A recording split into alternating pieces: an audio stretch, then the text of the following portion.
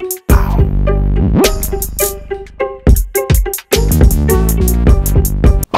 up, everybody? Once again, it's BrandMan Sean, and this is another episode of Inside the Network, where we share exclusive content from inside of BrandManNetwork.com. Now, this is another snippet from an interview that I did with George Goodrich, founder of PlaylistPush.com, and this is where he talks about how they approach quality control. I think this snippet is useful not only for artists, but just for businesses in general, so I really wanted to share it because I have some other things to talk about. So let's hop into it.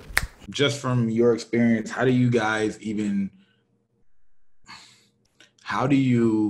qualify playlists for their quality? You know what I mean? Yeah, it's a good question.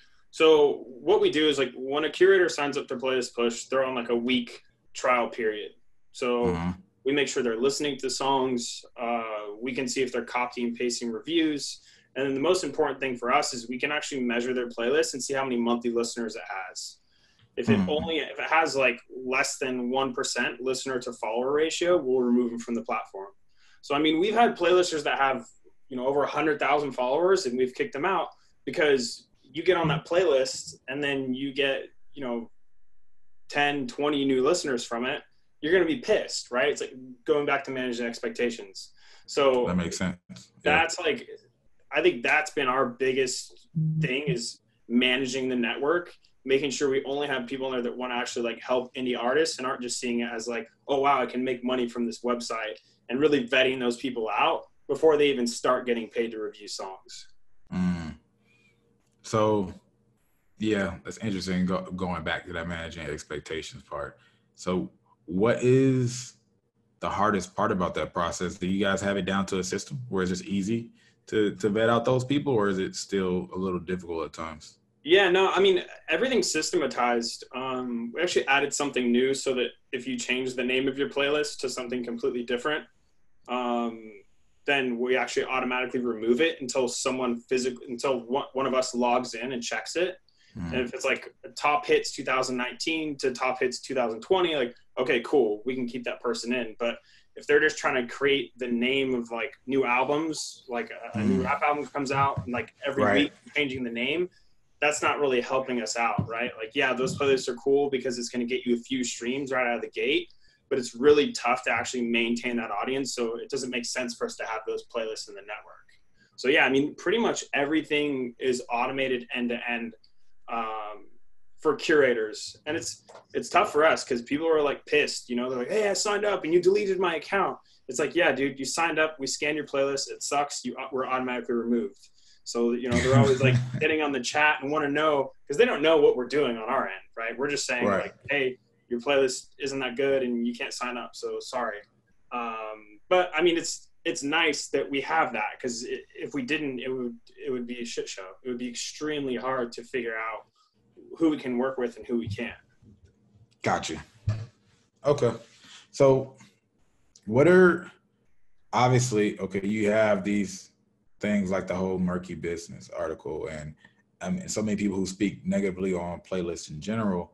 How has there been difficult times, right, as a company, or like where your playlisters might fall off in quality, or do you guys ever have trouble trying to give certain results, or how does that work? Or did you, I guess the best way to say it in your own language, did you guys ever have trouble where expectations were mismanaged? Yeah, for sure. I think we've had a few rough patches where, someone would use Playlist Push and then they would like blog about it, right? And what happens is, like, people will see like, oh, Playlist Push review, and click on it and read it, but like, I swear at least 90% of those people don't listen to the actual record we promoted, right? It's not linked in there. It's just saying like, hey, I didn't get on that many playlists and this is what happened. It's like, dude, go listen to the song and then we can chat about it, right? Yeah. So that's been tough because we do run a lot of campaigns sometimes, and it's tough to like keep track of like every single thing and who's coming to the website and who's saying what. So you know, and it goes both ways. Like if someone has an amazing experience and each song goes out, does well, they're not going to like write about it, right? And say, oh, wow, these guys are amazing. They're just going to keep using it. Be like, all right, this is dope. I'm not telling anyone about this. Yeah. So that's been the tough part. And I think, you know, we're working on building that out and starting to tell those stories of some of the artists we worked with, if they let us. And that's kind of like where we're going now. But I never want it to get to a point where like, oh yeah, we have all these case studies and look how great these artists did, because really, man, it's based on the music. Like the people that get results and do well, they have good music, they get it, like they're in it for the long run. And you know, there's other people that, you know, they're in it to promote whatever, you know, courses they're selling, and they see an SEO land grab and, you know, they can write about our company and know that it's going to pop up.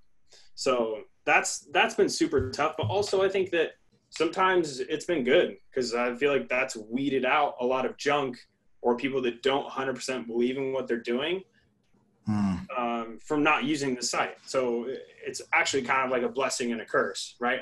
I don't want there to be, it's really weird if you only see amazing things about Playlist Push, right? It's like, we're music promotion. Like, do we hit everything out of the park? No. But what happens is we try to take care of the people that don't have that, you know, might not have a good campaign or only get added to a few playlists. Like, we have systems in place to communicate with those people and help them out.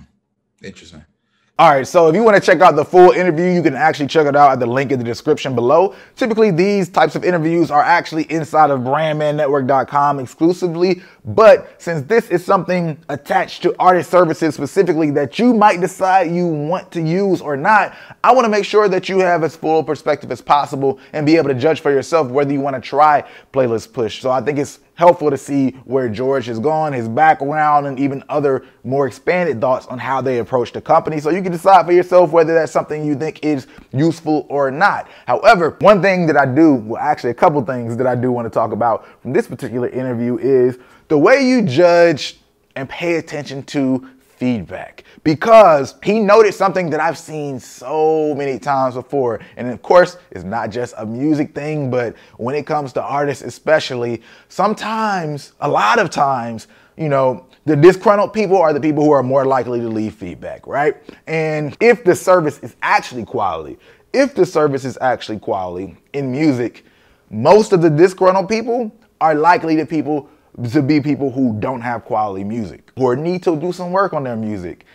That's an issue, and I think artists should make sure when they're looking at feedback in terms of these services, especially if it's negative, right? Well, positive and negative, but especially the negative, right? You need to make sure you listen to the artist's music first. Go check it out so you can see who you're talking about, because if you say, oh man, I use this service and I didn't really get any listens, or you know, once they stopped using me, it didn't seem like anybody stayed with me. Well, if you go to listen to their music and you're like, yo, I don't like this at all, then maybe you can consider the fact that fans probably thought the same thing. Potential fans probably thought the same thing. So just be sure that you understand the quality of the feedback, not just the words that get said, right? But the type of person in the user profile saying that. And of course, on the other end, you know, just beware of a lot of fake positive feedback as well. But that's more the company doing wrong, more likely, than just the individual person. That's a whole nother problem. Now, the last thing I want to talk about from this particular snippet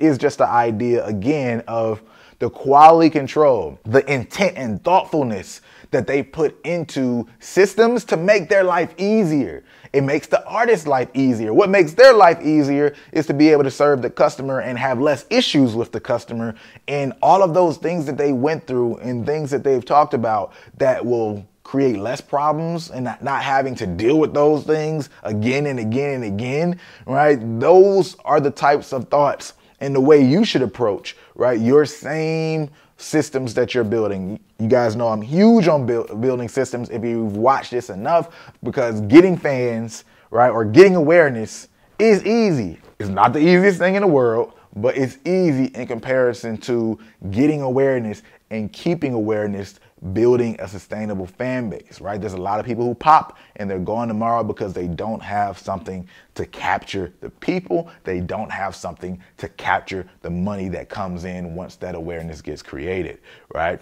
Even for a small example, one thing that an artist, Trey Little, on his TikTok campaigns, he said he did, right? When he went viral, he made sure that he went live at those moments to have all these new people come in because now they're going to be able to interact with his live, because it's one thing to do it when you have your regular fan base, but you have more people coming in, right? Now my system is to go live as soon as I can have as many of these people come in as possible whenever I have a video that's popping off and goes viral, because that's going to allow me to connect in a different way with them on a different level. And frankly, it actually converts into money when we're talking about TikTok and TikTok lives. But that's a whole nother conversation. You guys can check out that particular interview on TikTok in the description below. I'll probably have that out by the time of this video. So yeah, it'll be in the description below as well. And as always, this video is brought to you by BrandManNetwork.com. We help artists develop their brand and build marketing infrastructure so they can grow their fan base. If you like this video, go ahead, hit the like button. If you like it, you might as well share it. And if you're not subscribed,